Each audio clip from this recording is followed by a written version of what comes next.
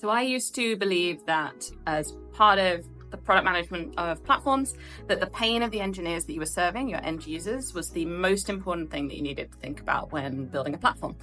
But actually, the experience has shown me that that's not really true. Most of the teams that I joined as a product manager were already existing doing DevOps, SRE, something cloud native already, and they were often really, really overworked. This meant that they actually had very limited time. One team I worked with, they totted up all the time they had free that wasn't working on tickets each week, and it was 2 hours across the team. And that's across all the people, across different times of day. They couldn't really use it for anything. So we were like, great, a platform will solve this. And actually we found out that they still had about 2 hours free a day after building a platform because they had to speak to all the specialists, the security team, the compliance team, the finance and billing teams. All of those teams needed a way to input to a platform. So instead of thinking just about our end consumers, if we'd have thought about those people wanting to contribute to the platform too, we would have made our platform engineers' times much, much easier and build a better product for our end users.